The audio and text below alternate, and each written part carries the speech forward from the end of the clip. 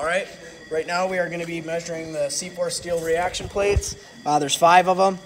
We're going to start off by checking cone, both cone in and cone out. The max for that's 40 thousandths. A good way to check it is obviously on a flat surface and hear how much cone in and cone out has. So we'll start with the first one. That one's good.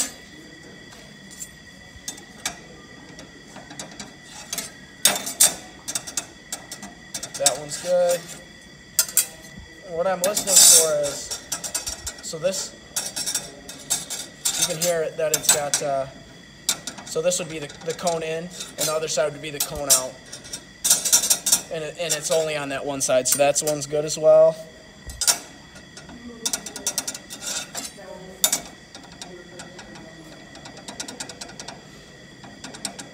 This one's good. And the 5th one.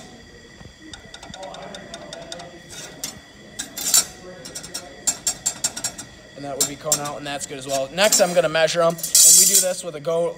It's like a go no go gauge basis, and the spec for that is 2.36 millimeters.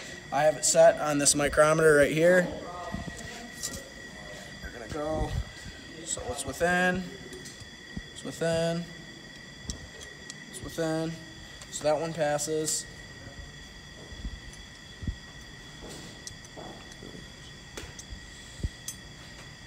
That one passes. And you can see there is some discolorization on this one, so this one would probably want to, and some light glazing.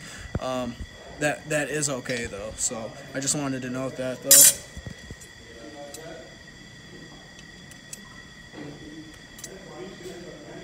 It's good.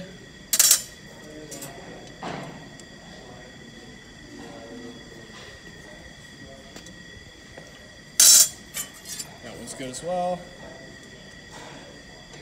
And that one's good as well. So they all are passing. There's a little bit of discolorization on them and a little bit of glazing, but that's pretty normal for those reaction plates. So other than that, they're all good and they check out.